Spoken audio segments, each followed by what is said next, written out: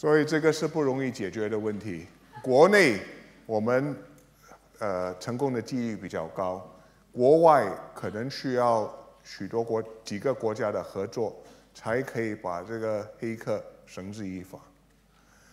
他们来破坏新加坡是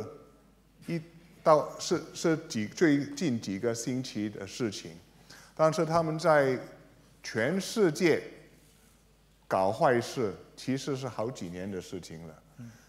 人家说 botnet， 就是几百万台电脑被他们操纵，用来做坏事。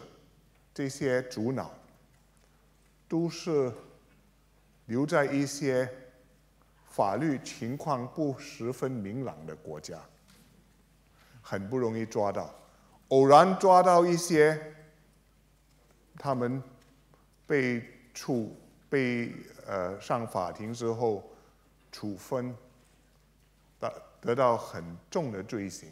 可是另外一个坏人又来了，所以这个是长期的一个斗争。我看国家跟国家之间必须找一个更好的国际的一个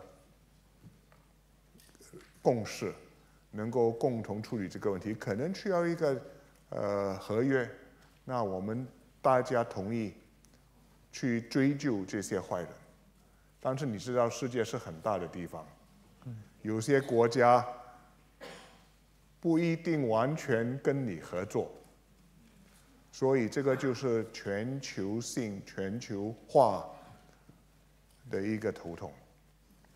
可是，在新加坡，我看我们必须尽量保护自己。